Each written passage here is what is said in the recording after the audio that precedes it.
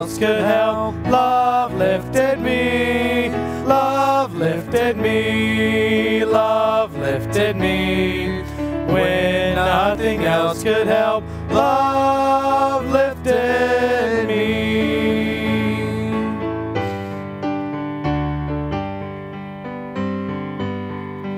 Here is love, vast as the ocean, loving kindness as the flood. When the Prince of Life, our ransom, shed for us his precious blood. Who his love will not remember, who can cease to sing his praise? He can never be forgotten throughout hell's eternal days. On the mount of crucifixion, fountains open deep and wide. Through the floodgates of God's mercy flowed a vast and gracious tide.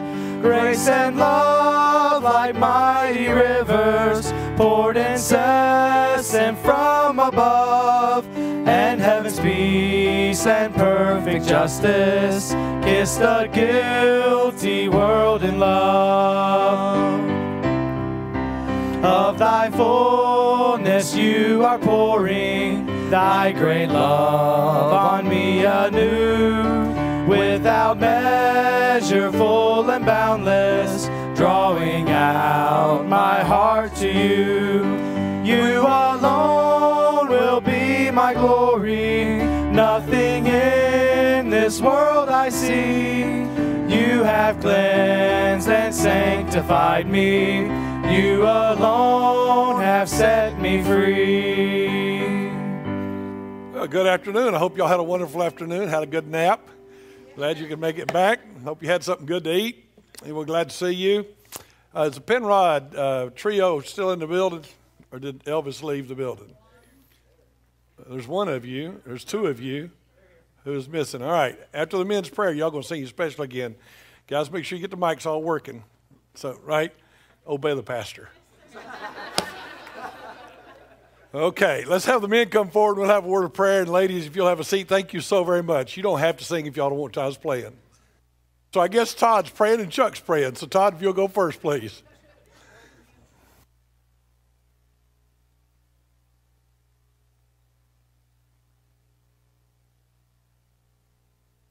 We are set free through the Lord Jesus Christ and his shed blood.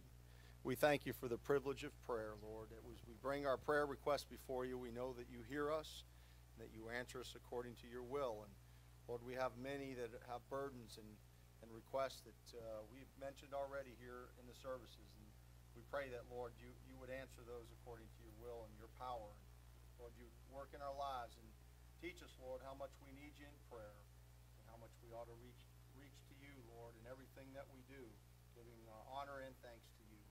I just thank you for vision, Lord, and all that it stands for, what you're doing here, working in our lives and raising up missionaries, Lord, to send out to the field to preach the gospel. And for those that serve here, Lord, to help minister to us and encourage us, we thank you for that. And we pray for our missionaries, Lord. We continue to pray your hand upon them and ask that you bless them and open doors for them to preach the gospel, and you raise up others in their midst that would be able to continue to carry the gospel out and teach others to make disciples. And pray your will be done there, and may you put a hedge of protection around each and every one of them. Thank you for our pastors and the leadership here. We pray that you bless them, fill them with your spirit every day, Lord, as they minister, not in the flesh but in the spirit, to be able to bring glory and honor to you and to be used greatly to carry out your will. As we look to thee, we ask, Father, all these things in the precious name of our Lord and Savior, Jesus Christ. Father, we just come to you tonight. Lord, thank you for being so good to us. Thank you for your mercy and your goodness. Thank you for vision, how you've blessed this church. Thank you for Austin. Thank you for Robert, Trent. God, thank you for using them in such a special way. Pray for the missionaries on the field. And Lord, help us to remember the message this morning, to be straightway. Lord, to go without hesitation, to have a compassion and want to go and serve you and tell people about Christ. And we just thank you for our salvation today. In Jesus' name we pray. Amen. All right, let's all stand together and shake hands with each other. Make sure everybody is welcome today.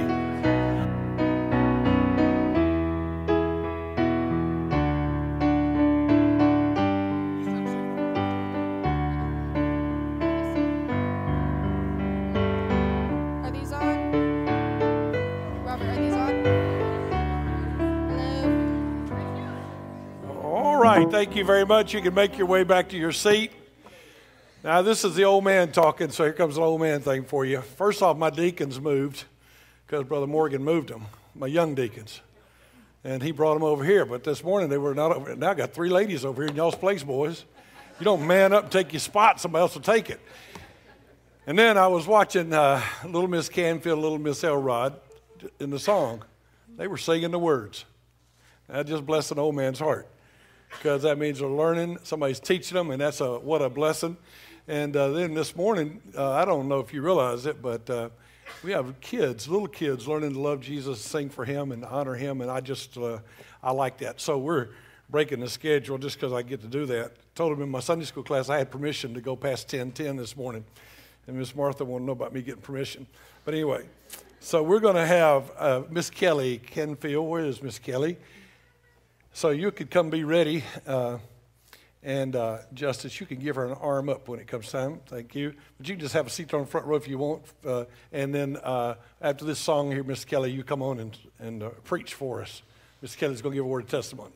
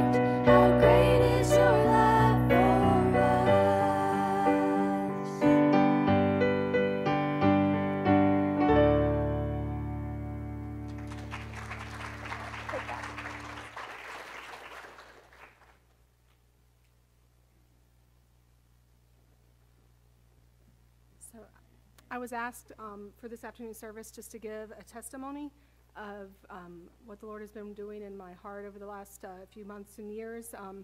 And just to we've had a lot of people come to the church now that might not be familiar with what the Lord has been doing in my life in the last few years with my illness. So Trent asked me if I could even give a little bit of a description about what actually happens with this illness.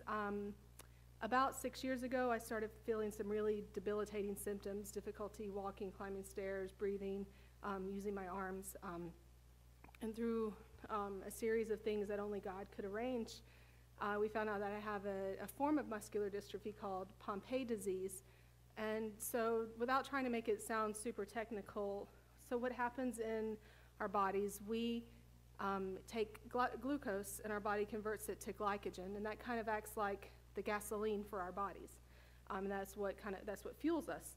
And so my disease is a glycogen storage disease, which means that in our cells, whatever glycogen we don't use, the cells in your body dumps that into the lysosome, which kind of acts like the big trash can for your body.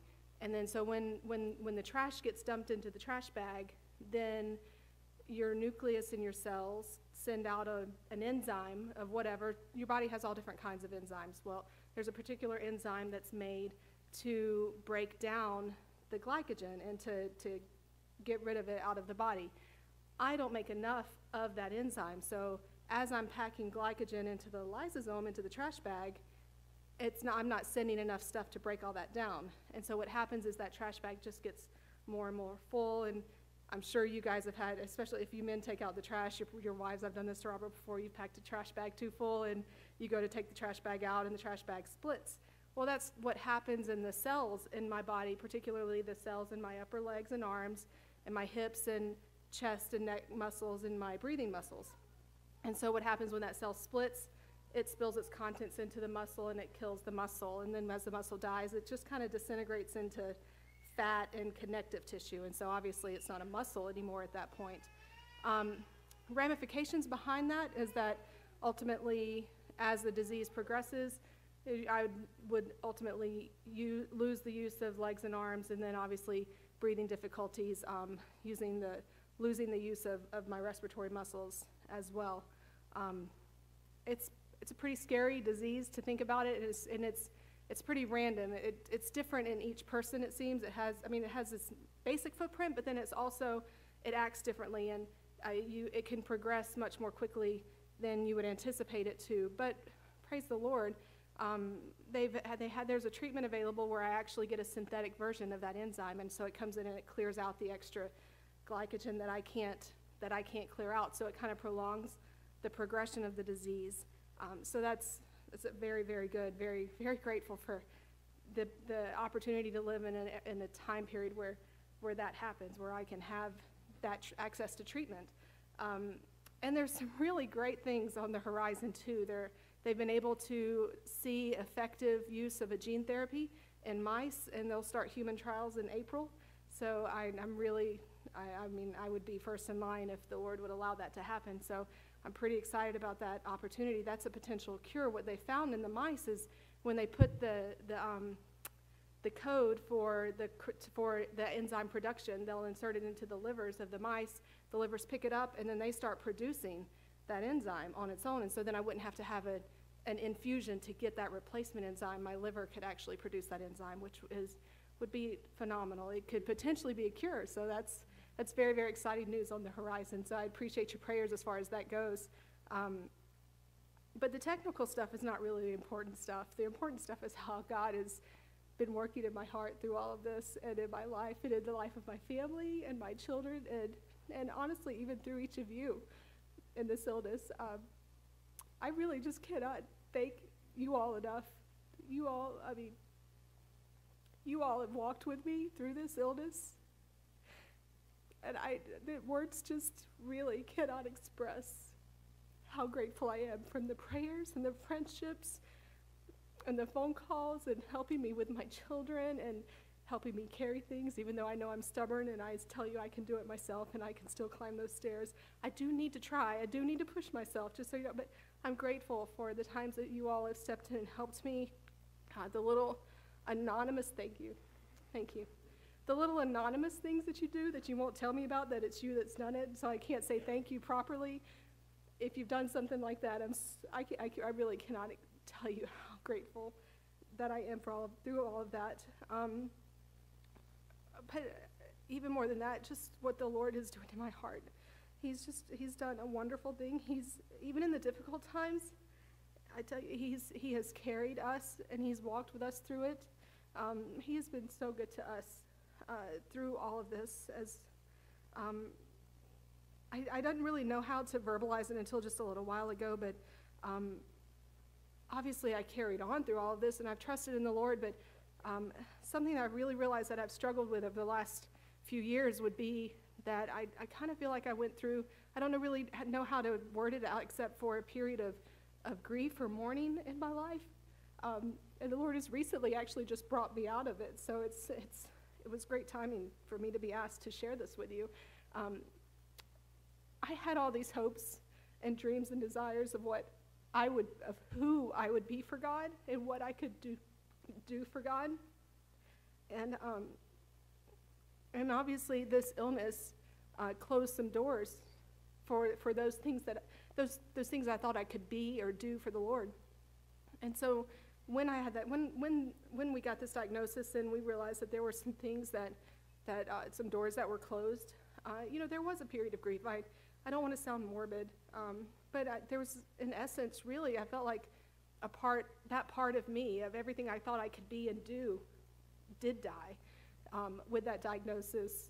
And so there was a lot of grief and mourning that I had to work through, and I didn't know how to verbalize it. I didn't know how to say that's what it was until now that I feel like the Lord has really kind of brought me out of that.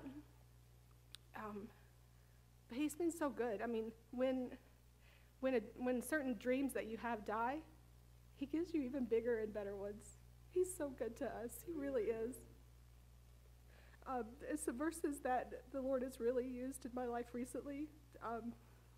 Even in the dark days, this is not, I really don't want you to think that like I just walk around discouraged and depressed. Even on those depressing and discouraging days, this is really a victory march. He's told us that we are more than conquerors. And so I've really relied recently on Romans 8, especially verse 35 when he says, "Who shall separate us from the love of Christ? Sorry, I just got a phone call, apologize. Who shall separate us from the love of Christ? Shall tribulation or distress or persecution or famine or nakedness or peril or sword?" And he goes on and he says in verse 37, "Nay, in all these things we are more than conquerors through him that loved him." And he's teaching me that right now, that this is a victory march. It doesn't matter. I mean, even in those periods of mourning for me and the periods of grief and the periods I felt like I was walking around in a wilderness, I am still more than conquerors, and nothing's going to separate me from the love that he has and the purpose he has for my life. He's such a good God. He really is. Thank you.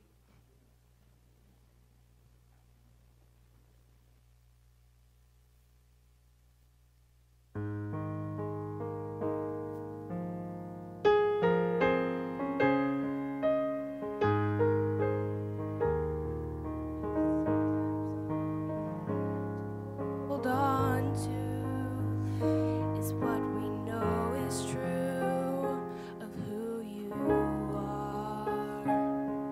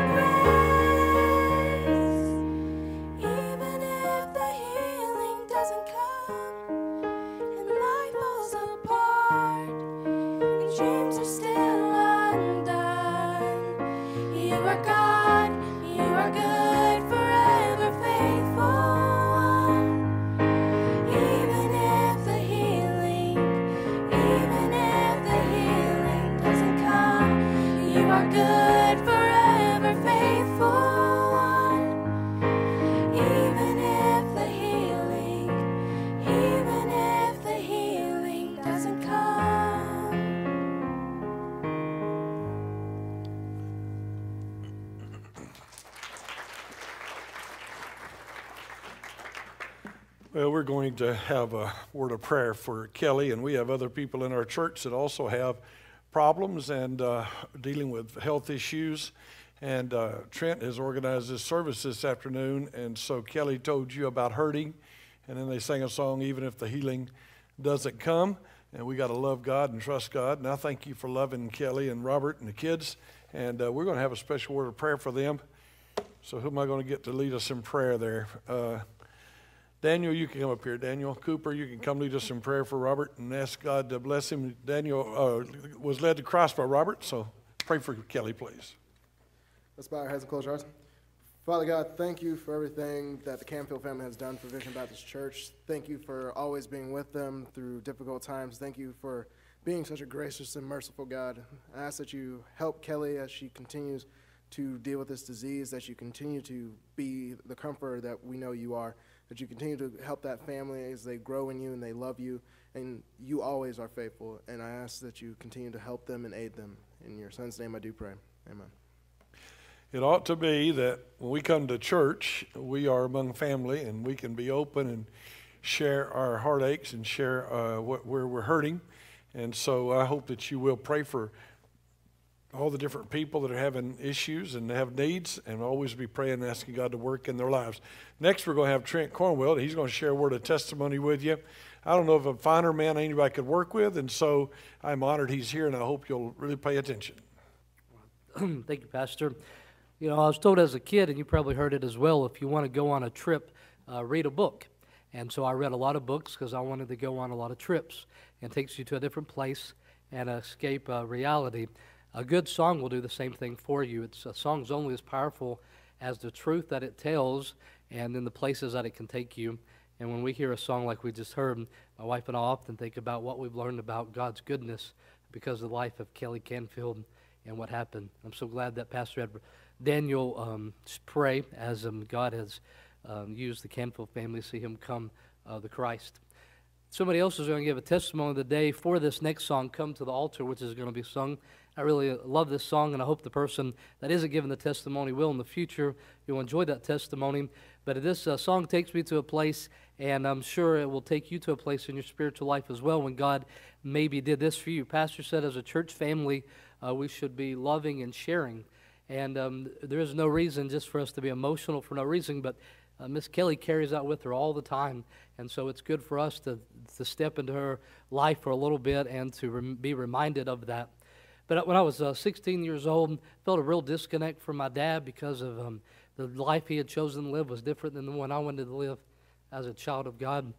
And I took a little time to try to mimic the life he was living, thinking that if I lived in sin that I would feel closer to him. Well, one weekend he asked me on a Sunday, he asked me if I would take him for a drive to the nearest town. We're from a dry county. I don't know if any of y'all know what that is. We didn't sell alcohol where I'm from, but somehow there's a ton of it there. And so he asked me to take him on a drive to go to a place, and I told him that I wouldn't because that wasn't the path that I was going to take in life. And going to the church that night, he had told me that I wasn't his son and that I wasn't like him and that he didn't want anything to do with me. And so I just went to church as was my habit of doing that, and I went that night. And as I sat there, I felt so far from him and so desiring to have a father in my life. And I felt as God was telling me to go, it felt like he was calling me to the altar. It felt like he was telling me to come to him, and that his arms were open, and that he would be to me what my earthly father couldn't be. And as I sat there, I just looked around and I thought about all the people in that church and the special relationship I had with them because of Jesus, and that even though I was different than them and I caused them problems, none of them would ever want to turn their back on me. Every one of them loved and believed in me. And I went to the altar that day before the invitation, just during the service, and I just remember standing up, surrounded by a group of men. I thought they were old. They were y'all's age, they were Dan's age. These old men were standing around me, and they gave me hugs, and they loved me, and I knew that that God was going to take care of me, that he would be my father, that he would be my dad there. And I'm so thankful that I learned that in the church, and that was where I fell in love with the local church, was during that time. I'd been taught it in the Bible, but it was that experience that I had that said, with everything in me, I want to provide that for everybody in the world. And I'm so thankful that my family has it provided through all of you here at Vision Baptist Church.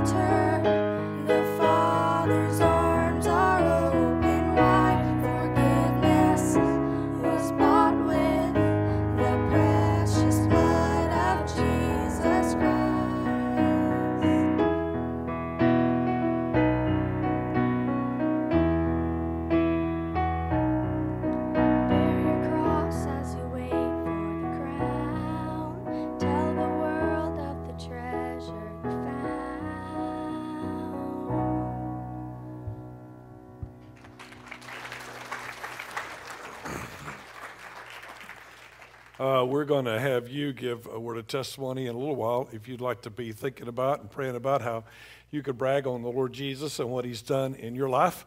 But we have a bunch of fellows over in China, and we are going to let you get an update from China, I think, right? So here you go. This is China.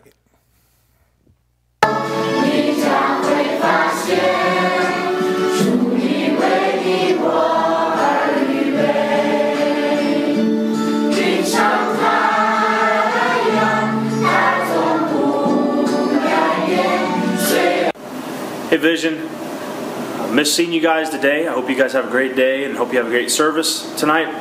Asking God to bless you out there. This is awesome and exciting what God's doing here in Dalian. Mark and Natasha are doing a wonderful job. Ben and Crystal are doing an excellent job. Please be praying for these missionaries as they face things that we don't know all the time, so just be praying for them. Also be praying that God's going to bring up a new group, some more men to surrender to go here. I'm asking God to bring at least two guys out of this trip, so I ask you to be praying for that. Thank you for being a church that understands and has a heart for world missions. Thank you for allowing people like myself and the other pastoral staff to go on these trips. And I ask you to just be praying that God just does a work in the hearts of the people around here in Dalian and also these men that are looking to see what God's going to do in their lives. Thank you guys. We love you. We miss you. Can't wait to see you guys this Thursday. Yeah. All right, hello Vision Baptist Church. It's Mark Tolson here. Hello Vision Baptist Church. This is Mark Tolson right here, and we're in Dalian Grace Baptist Church. You can see the beautiful city behind me. Maybe, I don't know. Depends on if the glare there. But just want to thank you for having the group come over. We appreciate Pastor Robert being here, Brother John, and the students that came with them. Thank you for your love and support for our ministry and family here, and we pray that the Lord continue to bless you all. Say hi. Hi. Say hi, Ava. Ava, look.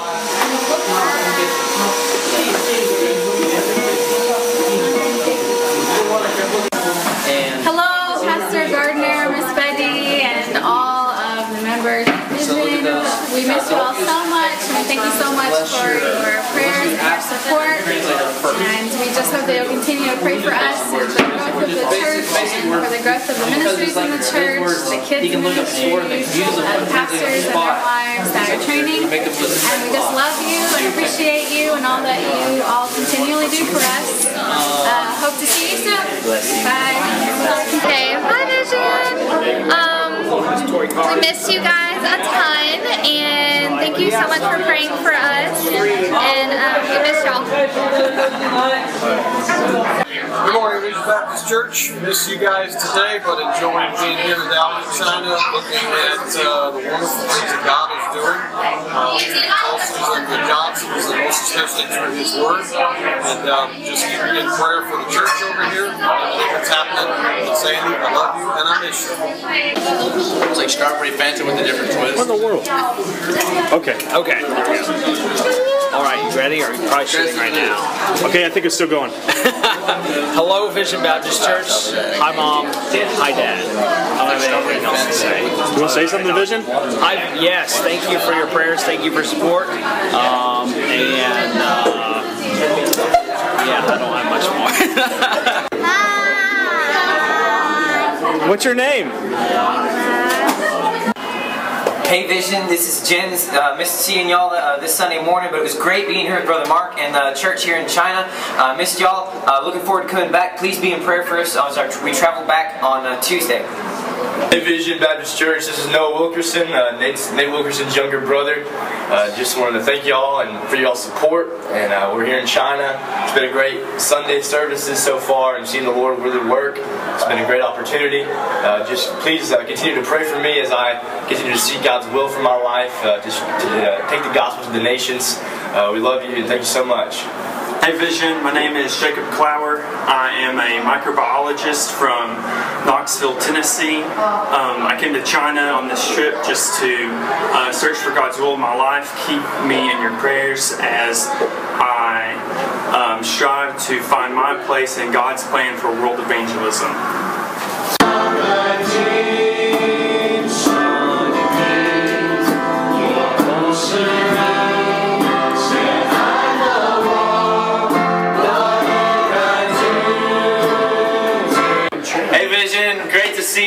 again. What? Start again. Now, hurry. Hey, Vision, great to see you. Great to be here in China and Dali in China. God is so good. The gospels at work here. Just went to an underground church service and seeing God at work, God move. There's people that have never heard the gospel, never once heard a clear presentation of the gospel, and excited to be here. Thank you for praying. Love you guys. When are you going to see us? Very soon, next month. He said that was an underground church, and you might have noticed they're like 25 stories above ground, so that's an underground, overground church. I am making a trip in October to Peru, and I don't know when I'm going to London, but it's on the webpage. September, I'm going to London. I'd like to take you with me, let you see some part of the world. You don't have to worry. You're old enough, you might not get called to be a missionary. I mean, you might. Ty showed you that. But anyway, I'd like to have you come and travel with me. We'll be organizing Travis Snode's church in London, and then in October it is annual pastors conference down there. While we were at orientation, we had a time one evening of saying thank you to the Lord, and people told their stories and told what had been going on in their life and told how God had worked and moved in their life. And Austin Teal is here. He's joined the church. He's lived in China for 5 years. He's married a Chinese girl, so I think he speaks Chinese a little bit. And so he shared a word of testimony I think is going to bless your heart. Brother Austin, come on up. Austin is inviting Austin to come up. Thank you. Thank you, Pastor. Well, it's always a joy to hear what the Lord is doing in China and how the gospel is advancing and going forward. And so I really enjoy seeing that and listening to them sing and hearing all the testimonies of what the Lord's doing there. And so about 2 years ago, a little over 2 years ago, my wife and we got married in Longyan, China. Longyan's a small city in southeast China. We got married there in April 2 years ago. About 1 to 2 million people. Yeah. So we got married, and I initially went to China 5 years previous to that, thinking I don't know how to preach and be a pastor in China, that's what I want to do, and I'm just going to go and teach English because everyone says that's what you have to do in China, and as I teach English, I'll learn Chinese and I'll figure it out. Well, I got to the point where I was speaking Chinese pretty good, and I met Annie Grace, and so I put the figuring it out part until after we got married. But we got married, and I was thinking, okay, we've been involved in a church here for a few years now, and just really wanting to figure out what it takes to do full-time ministry. And I remembered that about a year before that, I had discovered Jake Talby and Mark Tolson online and found out that they were in Northeast China doing ministry there. So I reached out to Mark by email, and I just said, hey, I'm here. I'm teaching English, and I want to go, I want to, in China, do what you're doing. How do I do that? And he said, well, brother, if you want to do what I'm doing, you got to go through Alpharetta, Georgia. And so I talked to Annie Grace about it, and within about a week or so's time, we made the decision. We're going to come to America. So at that time, it was about May or June of 2 years ago, and there was a big obstacle standing in our way. I had my contract at the school that I was teaching at ending in December. And it was about June, but my wife needed to be able to get into the country. She needed a green card. So we did our research, and I had my parents here in the States kind of do some research, and we were finding out that for most people to get a green card, in our situation, it would take about a year or two.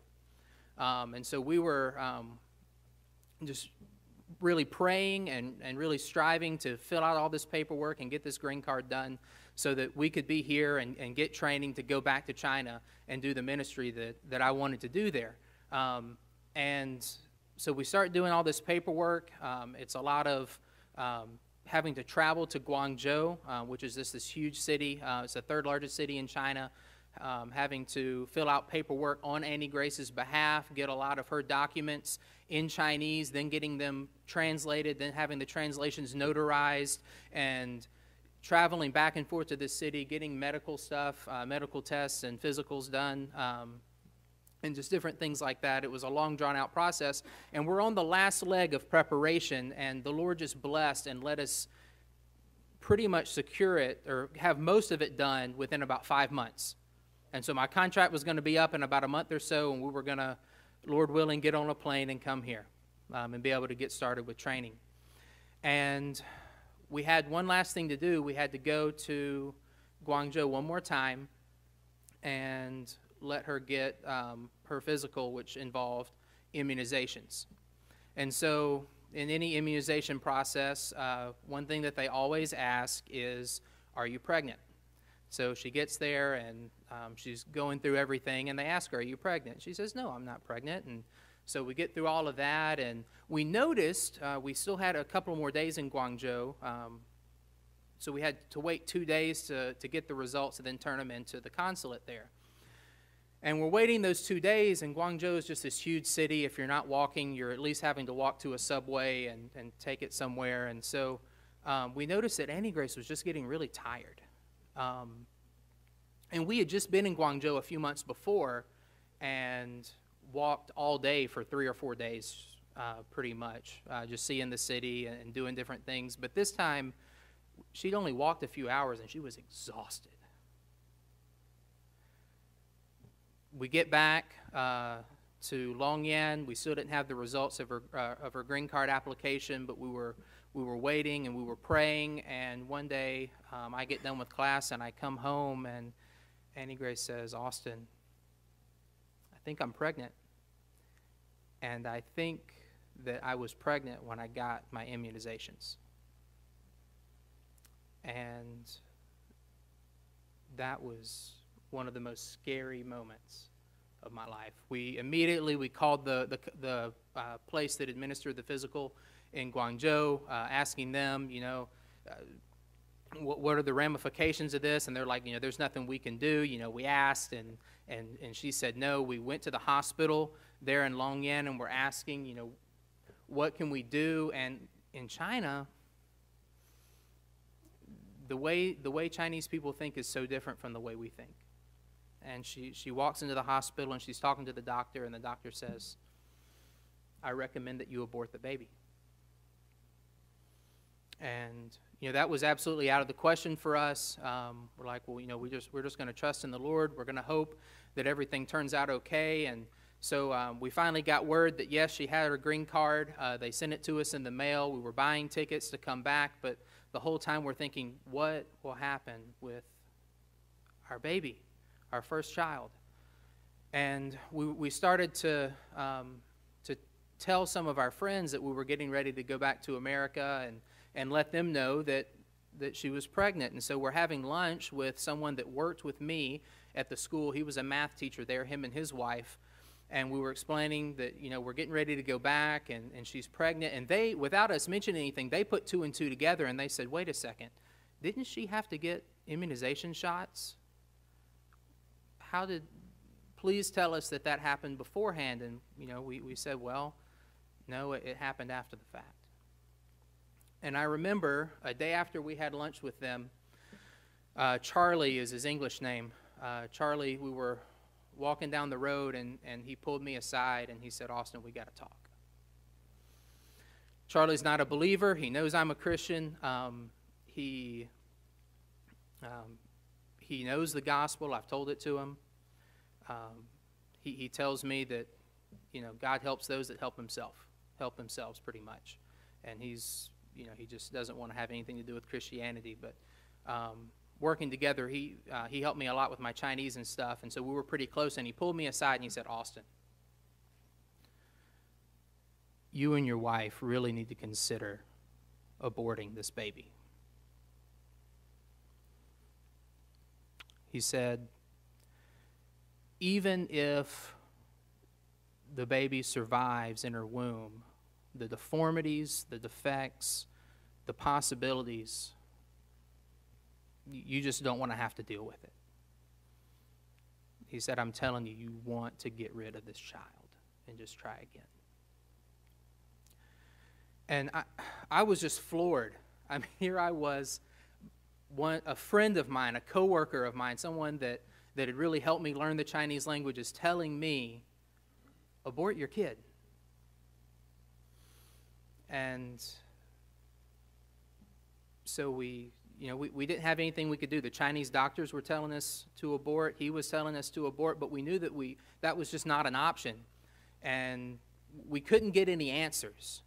And a couple more weeks went by. It was time for us to get on the plane to come to America. And we get here, and Annie Grace was dealing with culture shock and jet lag and morning sickness and all of those things. And just that first couple of months was just horrible, because even the first time we saw a doctor here in America, they were like, we don't know. We've got to wait a little bit longer before we can tell you if the baby's okay.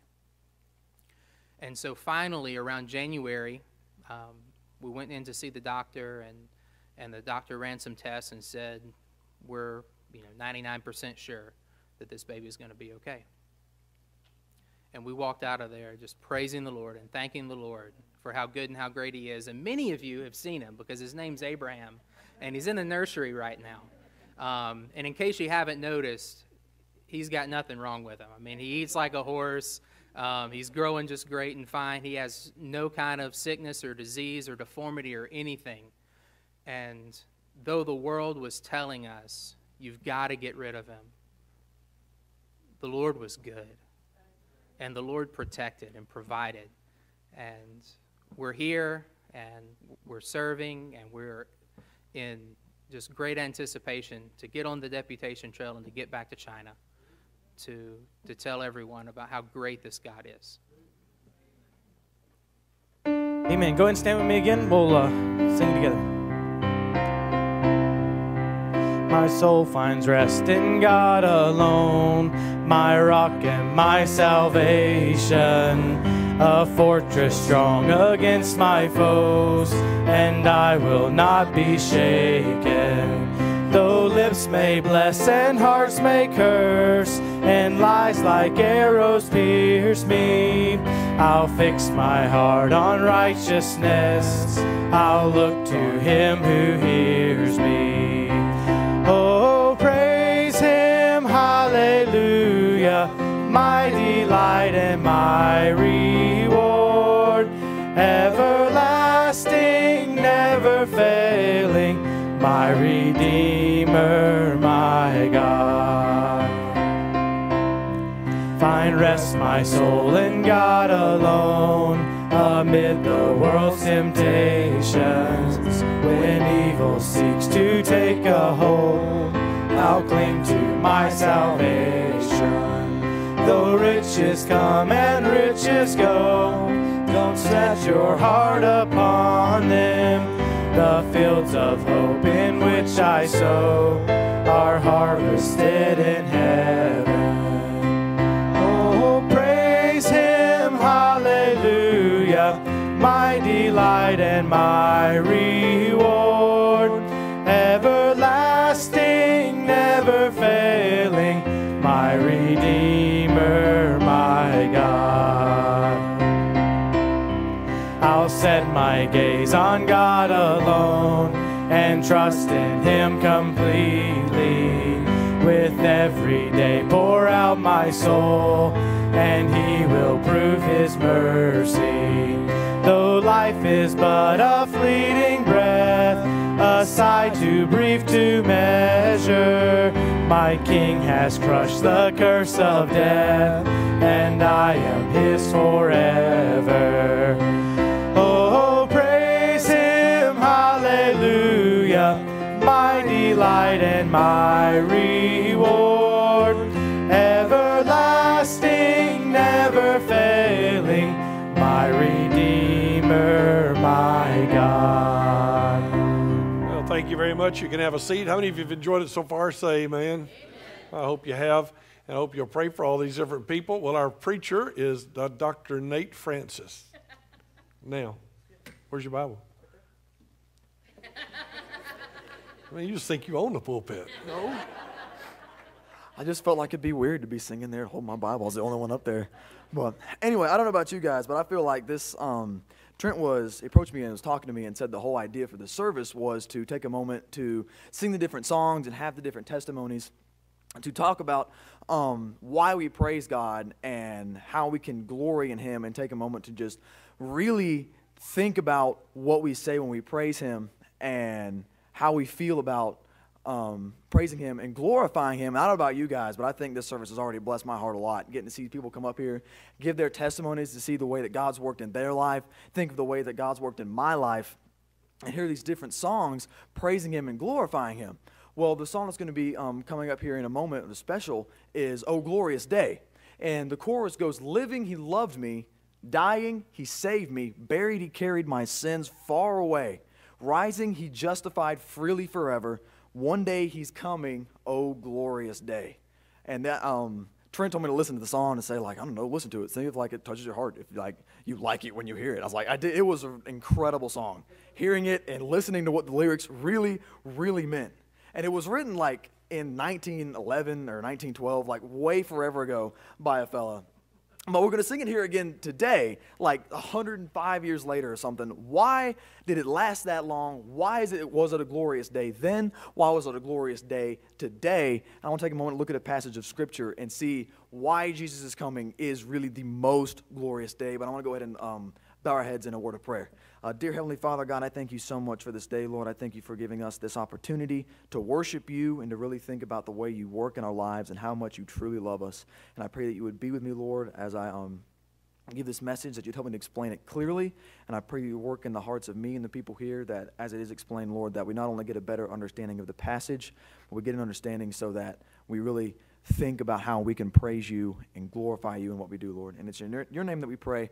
Amen.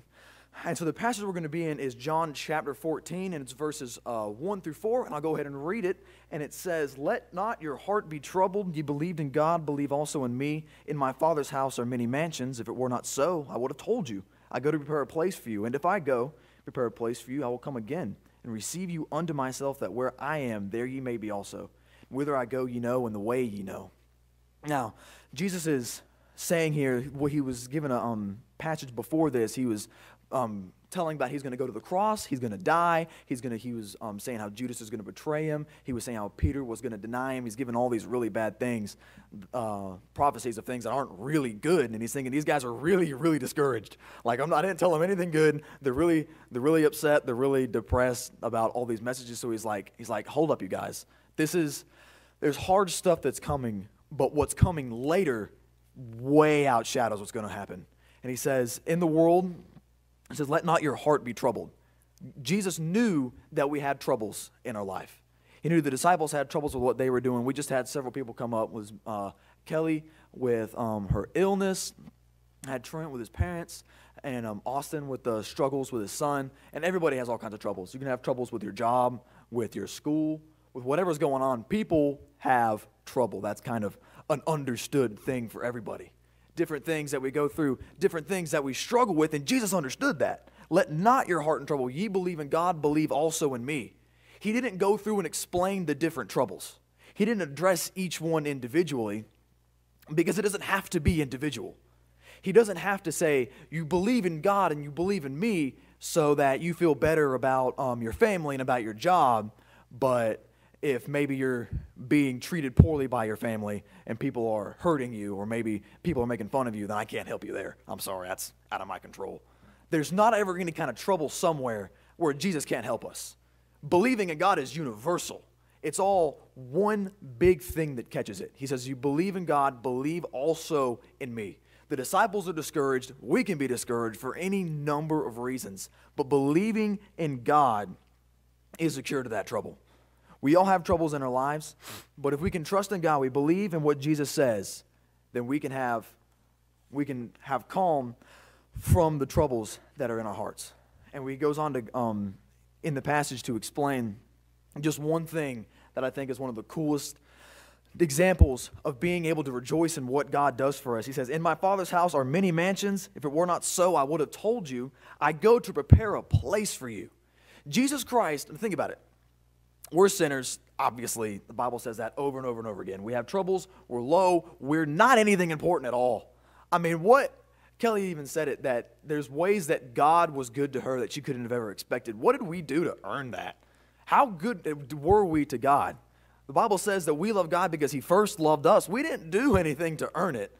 We don't deserve any of his love, but he says that he goes to prepare a place for us, that in his house, in his Father's house, are many mansions. Like, I don't know what you guys think of when you think of a mansion, but usually it's really big and it's really pretty and it's got like a jacuzzi or something. It's really, really, really nice. It's a good house. And Jesus is saying that God has that in heaven, and he's going to prepare a place specifically for me, specifically for everybody who's believed in him. He's gone to make a place that's ready for us. And he says if he wasn't going to do it, he would have told us. He would have said, no, I'm not doing that. I'm sorry, you guys. It's hard to be you. But he says, no, I am doing this. And I mean, as far as I'm concerned, it could be a trailer park that Jesus made for me. I grew up in a trailer park. They're not that bad. But if Jesus is going to be there, it could be the worst trailer park, and it'd still be incredible. It could be the worst place. But with Jesus there, it would be completely worth it. That's all that we need is Jesus, but he's still better than that. Mansions of glory. I don't like you read in the scripture in Revelation, streets of gold, mansions. I remember growing up, and they used to have these pictures in my school of what they imagined heaven to look like. But it was, I think they called it the New Jerusalem. It was this really big cube. And I haven't quite gotten to Revelation yet, my Bible reading, so I'm not sure if that's biblical. But they had the throne of God right there in the middle and these mansions all around it. But it was bright. God was in the center of it. There was light coming out of it. It was supposed to be the most beautiful place in the entire universe. But what makes it so special is that God's in the center of it. Jesus goes to prepare a place for us because he loves us so much. In this world, we have trouble. But Jesus says, let not your hearts be troubled. Because we believe in him, he's gone to prepare a place for us. And he says in verse 3, probably one of the best parts of the whole thing, says, and if I go and prepare a place for you, I will come again and receive you unto myself, that where I am, there ye may be also. He guarantees it. Jesus Christ came. The chorus says, living he loved me. Jesus Christ loved us so much that dying, he saved me. He paid the price for our sins that we don't deserve. We don't deserve to have our sin debt paid. We deserve to spend eternity in hell. But he came and he died for us on the cross. Buried, he carried our sins far away. No more is there any sin paid on us. He says that in 2 Corinthians, that we were made the righteousness of God in him. Not only is our sin gone, but we've been made righteous. So he's forgiven us of all of our sins and made us righteous in the sight of God. Rising, he justified freely forever. And one day he's coming. Oh, glorious day. And that is probably, I get like goosebumps just thinking about it. Thinking he's coming back. He really is coming back. He says that where I am, there ye may be also. I will come again. And whither I go, the way ye know. It's not just some big mystery. God's not some distant thing that we don't know about. He's not somebody that we sing these songs to, we don't really understand. I mean, we say it because everybody else does. We say it because our parents do. It's not like that. We don't have to separate ourselves from worshiping God, from glorying in him and singing these praises to him. We can really put our heart in it because he was really there. He really loved us. He loved us so much that he went, he died, he rose again, and he's promising to come again. He will not leave us here on our own. We have a hope that one day Jesus Christ is returning. And if that doesn't excite you, I don't know what does. Because there's sometimes I get really discouraged, and sometimes it's like, I wish I could go right now. I remember when I first got saved, I was like 8 years old. That poor counselor. I was at the Wilds camp, and he was the one that led me to the Lord when I had gotten up during the invitation. And I didn't make any sense. It's like, I can't believe he understood what I was saying. But I was walking back to the cabin after I had prayed and accepted Jesus to be my Savior. I was like talking to him, and I said like, so if I died right now, I'd get to go to heaven, right? It's like, yeah, like you're saved. You're going to go to heaven. It's like, so if I took that knife, I think it was a turkey knife. I remembered it was in my mom's kitchen. It was huge. It was like that long and had two ends on the end of it, and it was serrated. I think it was a turkey knife. I still don't know to this day, but I was explaining it to him. I was like describing, it's that really long knife. It's really sharp, and it's got 2 points on the end. Like if I stabbed myself with it and I died, I'd go to heaven. He's like, yeah, you'd go to heaven. Don't do that. But I was like, but I don't want to do that because Jesus wants me to live for him because he loves me and because he saved me. I want to live for him, right? And he's like, yeah, buddy, that's right. You're right. That's exactly right. So that poor guy gave him the hard time, but he's exactly right.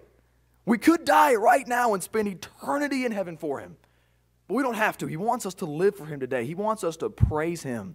He's given us the promise. He's coming back. Right now, we can praise him, we can glorify him, and we can thank him for what he's done. And I want to ask you guys, when they come up and they do the special and they sing about it, really think about what the words say. Trent's going to come up and give the offering. When we go out today, the whole service is geared towards praising God. I want to ask you guys, really think about what God is doing for us. Really think about how much he's done in your life, because he's coming back. He's coming back for you to take you home with him for eternity, because he loves you so much. Think about ways that you can praise him throughout the rest of the service this evening. Thank you. Amen. Men are preparing to receive the offering, and we have a group that will come up here to sing at this time, and I will pray. I'll admit there may be days that I want to introduce Nate to Jesus, but I am thankful for his excitement about the things of the Lord, and what a wonderful truth we should be able to rejoice in today. I also learned that there's 2 songs called Glorious Day, and you're going to learn that as well here in a moment.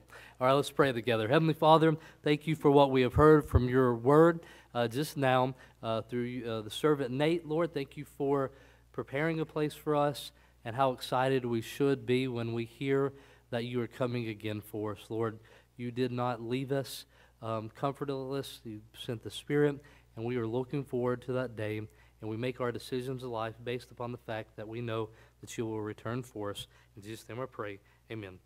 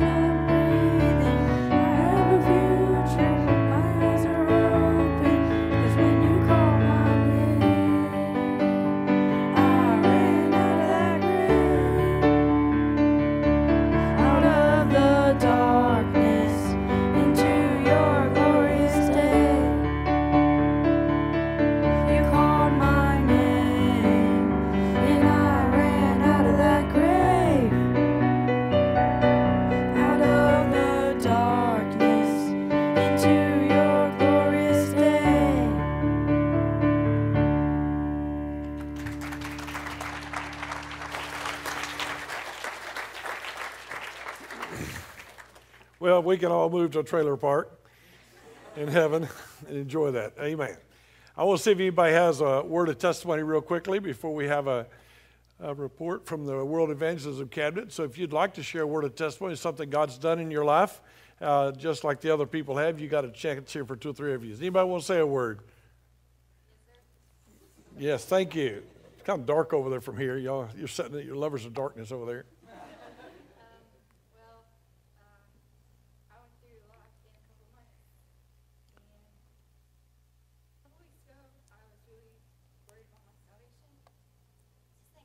Nope. A couple weeks ago, I was really worried about my salvation, and I went through a lot in a couple months, a few short months actually. And I went to my parents one Friday night. It was the weekend of the 28th, a few months after my 15th birthday, and they pointed me to the Bible. And I want to thank the Lord for parents who point you to the Bible. And I read the eternal security verses, and I was kind of reassured, but I was still doubting. And then Sunday, you talked about the 2 kingdoms and which one you're a part of. And once you mentioned the kingdom of the devil, it was like in my heart, I'm still a part of that kingdom. And then at the end, in my heart, I just felt like God really wanted me to go to the back and just talk to my dad about it all. So I did. And he asked me, he said, "Do you believe in Jesus?" I said, "Yes." He said, "Do you believe Jesus is God?" I said, "Yes." He said, "Do you believe he died on the cross for you?" I said, "Yes." He said, "There's one thing you haven't done." I said, "What?" He said, "You haven't accepted him. You haven't asked him into your heart, and that's what you need to do. If you've done that, do you remember it?" I said, "I never remember ever asking him into my heart." And he said, "Then do it." So me and him prayed together. And I want to thank the Lord for my dad, because he's always been proud of me no matter what I've done. Amen. And I'm a proud sister of my little brothers and my big brothers and my older sister. And I thank the Lord for my family, because without it, I don't know who I'd be right now. So thank you. And thanks, Vision Baptist Church, for putting a lot into me and being an effort and always standing behind me and my family. I think a testimony about getting saved deserves a round of applause myself. Amen. Praise the Lord.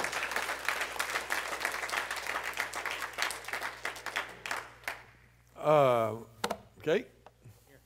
So it's on. So this one is just an opportunity to brag on the Lord Jesus Christ. I had the opportunity to talk about my father when he had the smoldering myeloma, and he went in for treatment. It became myeloma until basically, but just to realize how great of a God that we do serve is that the doctors are saying that the treatment for him is going so well that he should be the poster child for the treatment. He's up, he's moving, he's still eating, he's watching comedy to laugh, to keep himself feeling better. His white cell count is pretty much 0, so once it starts to build back up, he'll be able to come home and get his immunity. He'll be locked in a basement for about 4 to 6 weeks because the cold could kill him because he has no immune system.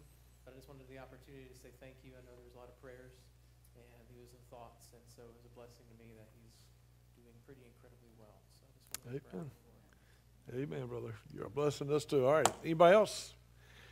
5, 4, 3, 2, 1. I have the great World Evangelism Cabinet Director Lamar White, and he is coming up here to give you an update on the continent of Africa.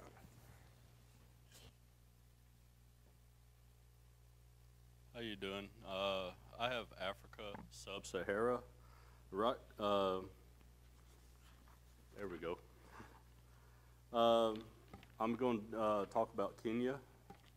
Now, as you know, we have one missionary there, Sturwaltz, and Josh Wormley is planning on being there hopefully this year sometime. I ask you to pray for them because there's a lot of unrest going on right now. So much that the Sturwaltz are coming back here in a couple months, and Josh has put off his leave time until about the time they go back. So I just ask you to pray for that country and pray for them also, because over here we don't really, I guess, get a lot of what these missionaries go through in these other countries. You know, sometimes they're having to hide to have church. You know, the locals probably don't want them there anyway, you know, because they are considered an outsider. If we go through the slides, there's the flag. If we go through the next slide there, this is kind of the religions broken up. And you can see Protestant is 47%, 11% Muslim, 23% Catholic, other 16%. Then you have 1.6% traditional African beliefs. And under the 47.4%, I know it says Christian, but as I did some studying, that cannot necessarily mean Bible-believing Christian. That's the way it's stated on my research was something they believed in other than, Muslim, Catholic, and I guess the local beliefs. Go to the next one. This is a population, and as you can see, starting at the bottom at 2010, it started at 40 million. Then 2015, it jumped to, of course, that is 5 years, so that's a lot of folks. It's 46 million. There was a lot of babies. And in 2016, it went up 47. In 2017, right now, it's 48. So as you can see, that's right at or over 1 million people each year being born. That's 1 million people more each year that probably won't have the chance to hear the true gospel of Jesus Christ. That's the reason missionaries are so important. And to go out here and reach them to the fact, take this in consideration, there's almost 48.5 million people there. There's 2 missionaries. That's just in Kenya. So how in the world would they be able to reach all those people? I don't think they'd be able to without help. And that's more missionaries. And if you go the last slide, the population number there is kind of, I was on a whole bunch of different sites trying to find information, so I would disregard that because that's, as you can see, that's 33 million. The other one was 48 million. I'm not a math whiz, but that ain't right. The capital is Nairobi, I believe. It's 2.8 million. And the area, of just the capital is 200,000 and 24,000, and sorry, I'm nervous. 224,081 square miles, and that's a pretty big little section there. Their language is English, Swahili, and numerous indigenous languages. And under religion, it's Protestant, Roman Catholic, indigenous beliefs, and Muslim. Currency is Kenyan shilling, I believe. Life expectancy is 46 years old.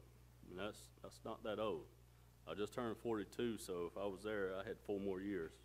I like to have a few more, And literacy percent is 85%. That's what I found intriguing is 85% of the people of the population can read. So that means if we have people to tell them about Jesus Christ, they'll be able to read and understand and get the Bible. I want to thank y'all. Well, I hope you will pray for Kenya and pray for the guys over there. And you better pray that Latasha doesn't take him up on the Kenyan life expectancy and take him out in about 4 or 5 more years. I love that guy and his family. They're in my Sunday school class, so I know them pretty good. Thank y'all for being here today. I hope you've enjoyed it. I hope it was a blessing to you. Now you're on vacation. You're not supposed to skip services, but you're skipping because we just swapped them around. I told Trent I feel so bad I might go find a church to go to. All right. Thank y'all for being here. Let's stand together and shake hands with each other. We're dismissed.